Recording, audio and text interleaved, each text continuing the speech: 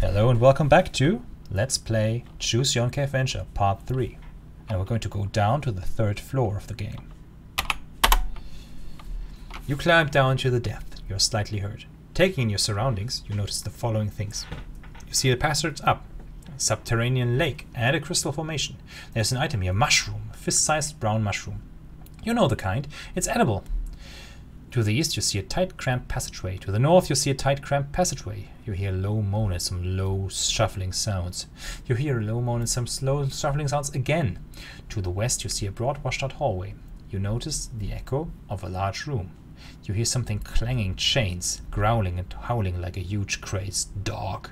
You hear a low moan and some slow, shuffling sounds. Okay, this now has higher tier monsters, we are talking zombies and werewolves here. So what we're going to do is we're going to go into our inventory and we're going to drop the sword, leave the inventory, pick up the mushroom. Oh, there's a zombie here. Return arrives from the north. There's a terrible creature with you in this cave. You see what looks like a human corpse that with those wounds should be dead by any means. It apparently isn't, and with eyes that look right past you as it staggers towards you. There are following items here, mushroom and all that stuff. The sword we just dropped, and so on. We're going to pick up the mushroom and eat the mushroom while the zombie attacks us. But we have a shield and the armor, so I just hope it doesn't hurt us. The returner stumbles forward, flailing its arms ineffectively. So we eat the mushroom, which heals us. And there's another zombie that comes, well, from the west. We're going to pick up the sword. And they flail their arms ineffectively. We could try to fight them, actually. So we cautiously attack the returner. You stab at the beast hitting on the air, but they also stumble forward, flailing arms ineffectively, both of them. We're going to cautiously attack again.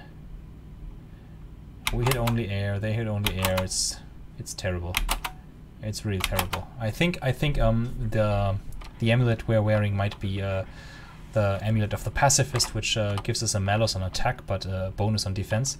So they can't hurt us, we can't hurt them. So what we're going to do is we're going to drink some water while the zombies are attacking us, and then we're going to go west. And there's a shackled werewolf. You make a run through the darkness, the returner attacks you, yeah, whatever. You see some stalactites, a vaulted ceiling and a crystal formation.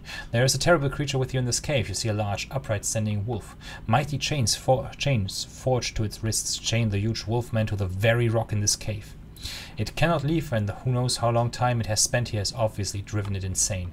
To the east you see a broad washed out hallway. You hear a low moan and some slow shuffling sounds. To the north you see a twisted tunnel. We go north, we don't go back to the zombies.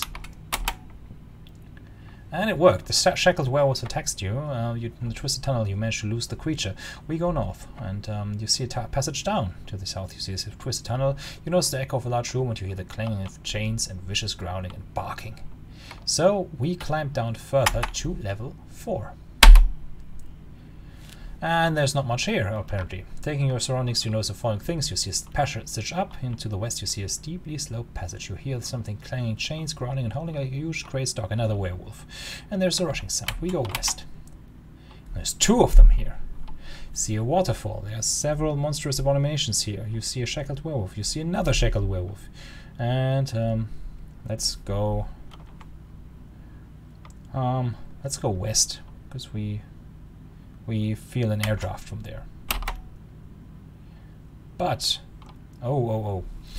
as you attempt to enter the passage, a spider beast comes upon you, forcing you back. Spider beasts are also chasing you down like the red hounds do, but they are much more dangerous.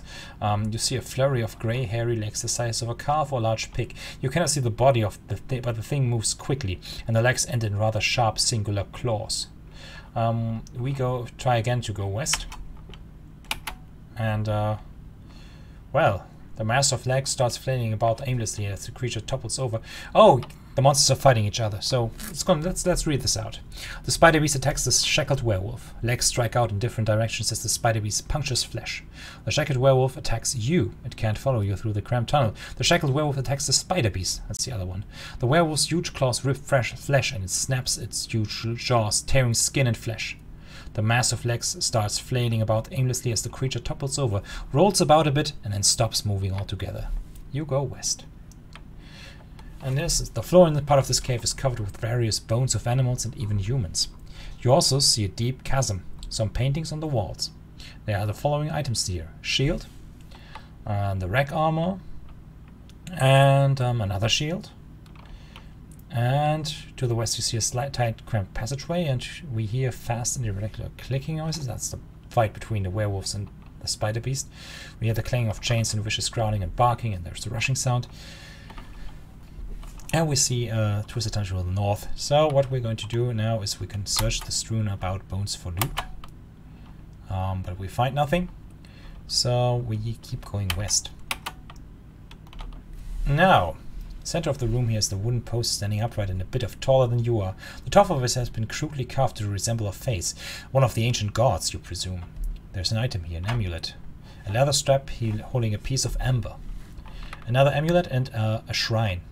Praying at the shrines can have various effects, some of them good, some of them bad. I'm just gonna do it. You kneel at the strange shrine. Fatigue overwhelms you. When you wake up again, you are lying on the floor. You are really thirsty. You realize there's an amulet around your neck that wasn't there before. The one you wore before lies on the floor. You hear echoes of something hiding somewhere in the cave. That's the werewolves. And yeah, we're still at the shrine. So what can we do now? We can... we are very thirsty. We're going to go into our inventory. We're going to drop the sword.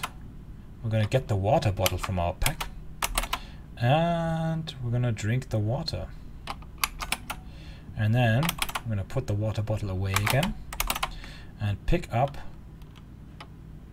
the crucifix, I think. Yeah, that's one. We're going to try to wear the crucifix.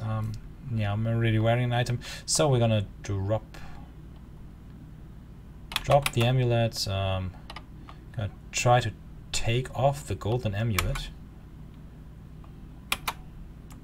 We can take it off. That's a good thing. But let's keep wearing it. Let's see what happens. Pick up the sword, and then we go north. There's a crystal formation here, and see a twisted tunnel to the east. Keep going, and we're forced to go in a circle here. That's not good. That